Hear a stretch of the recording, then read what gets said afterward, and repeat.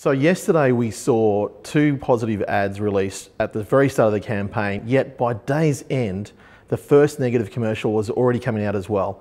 What do you think this campaign is going to be in terms of style? Well, look, I reckon it's going to be a sort of a two-track campaign in a sense on both sides. That is, the leaders are going to have a fair bit positive to say. I think Scott Morrison will probably have a fair bit negative to say about Labor and tax plans and the risk of putting a Labor government in and what it's going to do to the budget and all those sort of things. But he can't do that exclusively, so he'll have to have a fair bit positive to say about his government's record of, fiscal management and what it means, the dividends in the future, tax cuts, wage rises, which seem somewhat mythical at the moment, but that seems to be, one of their promises. And Shorten too will have to, sort of be quite positive. They've got a fair bit more to be positive about, I think, in terms of their plans to do things in a whole range of areas that voters like. But the other campaign, that is the campaign that's waged for the hearts and minds on primetime television every night, is going to be waged through television ads, that like the ones you're just talking about. And there I expect there to be a lot of negative campaigning on both sides. And the reason I say that is that it's not just the government that is going to be talking about, bad things. Labor needs to remind voters and keep fresh in voters' minds the chaos and dysfunction of leadership changes and ministers and defections and, resignations and Barnaby Joyce and Section 44, all the bizarre things that the 45th Parliament threw up. And it can't afford, that is, Labor can't afford to let voters forget any of that, because that probably accounts for most of Labor's lead in the polls over the last 3 years. But yet, at the same time, Bill Shorten's the last link in a way to Labor's own chaos and leadership turmoil and changing prime ministers. Do you think that strategy of highlighting chaos in the coalition ranks could also then remind people of chaos in the Labor ranks? Look, I don't really think that's a huge risk. I mean, I think that's priced in to Bill Shorten's relatively low popularity already.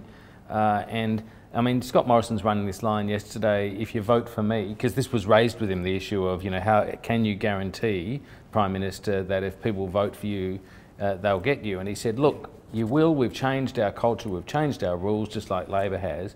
If you vote for me, you get me. If you vote for Bill Shorten, you get Bill Shorten. That's the sort of government line. So I expect that to be prosecuted over and over again, because the government does see Bill Shorten as Labor's weakest link. But as I say, I think it's largely priced in already, and yet we still see Labor leading and have seen them leading consistently for pretty much this entire term. So voters have been saying we're planning to change the government, or at least we're inclined to change the government, even though we're not particularly inspired by Bill Shorten. So I reckon that's just going to go on. Now, as for whether the chaos and dysfunction line works against the government, I think it does, because it's much fresher in people's minds, and because the coalition, that is the government that's there now. People voted initially for Tony Abbott, then they ended up with Malcolm Turnbull, which for the most part voters seemed to like, until they worked out that Malcolm Turnbull wasn't that different from Tony Abbott as a result of the deals he'd done. And then, for no reason at all that's ever been explained, he was suddenly replaced by Scott Morrison. And people are going, what happened there? And of course we've seen a whole slew of ministers leave, particularly prominent ones like Julie Bishop and Kelly O'Dwyer. We've seen a defection, we've seen resignations all over the place. It has been a very chaotic government, and so Scott Morrison's really wanting to kind of, that's his problem in a way, he's wanting to run on his record at one level and kind of completely hide the record of the government on another level. Yeah, and it's funny you mentioned before about aspiration of Labor and how they do that aspirational policy. They do a lot of progressive policies, and yet for a long time there, it was also the strength of Malcolm Turnbull, the way he talked progressive policies, the way he talked about marriage equality, and how he wanted to be associated towards the very end of that campaign with being a supporter of it. Do you think, though, that the aspirational message of the government is going to get lost by Labor's aspirational messaging strategy? It probably will. I think, as I described it last week after the two sides had done their budget and reply, I thought Labor put forward vision, the government had essentially put forward accounting. And those two things don't really compete. I mean, Labor is speaking to the hearts of people as well as their minds, and I think the coalition is speaking more to their minds and to some insecurities they might feel about, Labor blowing the budget surplus down the track and, spending too much money and raising taxes and these sorts of things. I mean, Labor does have an image problem there, there's no question. But I think a lot of that is already priced in, and voters do want to see action on climate change. They do want to see action on flat wages. They do want to see more money put into education and training.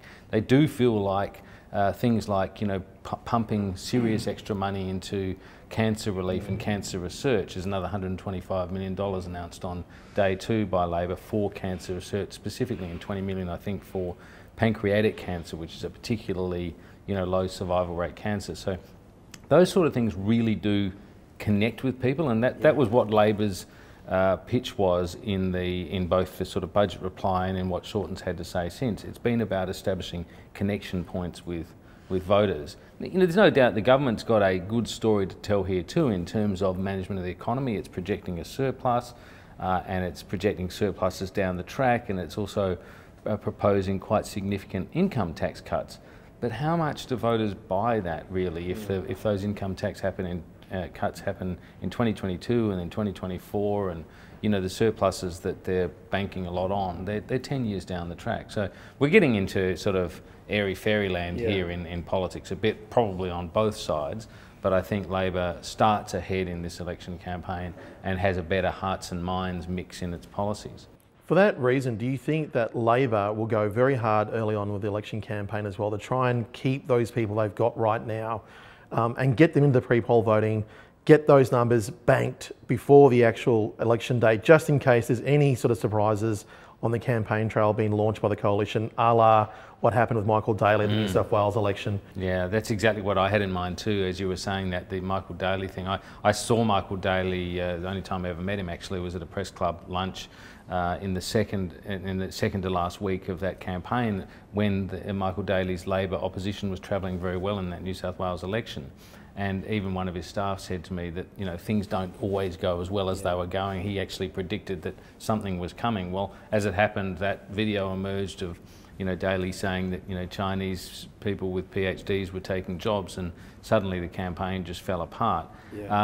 So it's true, events can happen in campaigns, and anything we say now about what looks like the likely outcome and how voters are going to connect and react and so forth, all of that's subject to the events and the unknowns, and even external events really that can influence campaigns.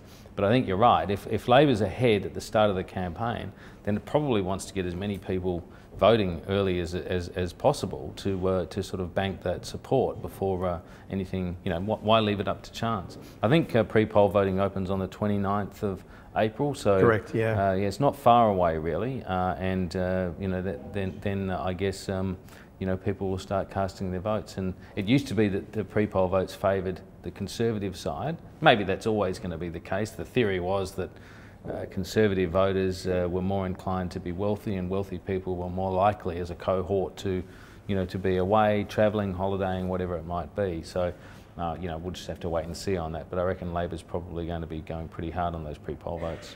Yeah, and you talked to me before about connection points, right? And one of my things I look at, and I think about anyway, is we can also have disconnection points where we just walk away from something or a brand or a candidate because of whatever issue. To me, Adani's one such issue. There's a point there where both sides are going to have to come out clearly and say whether they want it or don't.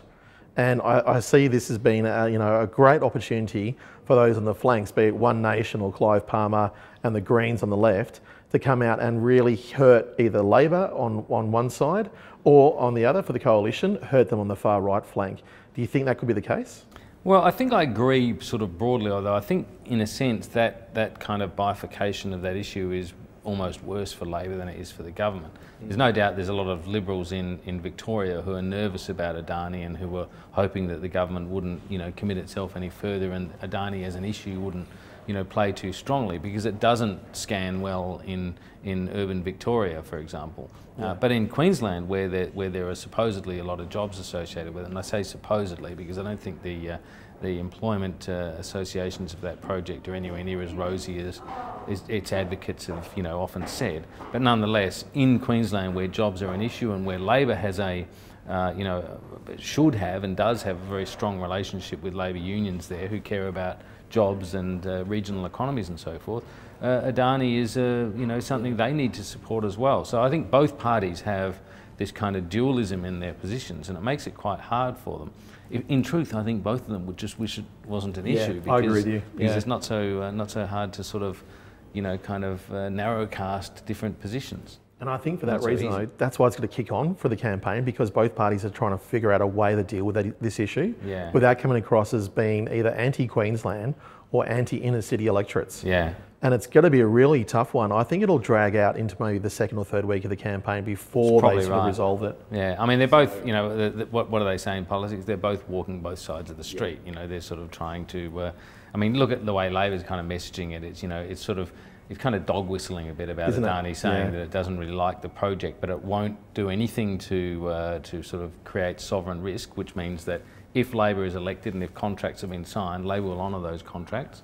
And it's just proposing that it's wanting to be seen as being sort of essentially hostile or unenthusiastic about the project, at the same time as not actually saying it will stop the project because of those reasons we were talking about before. So it's a tough one.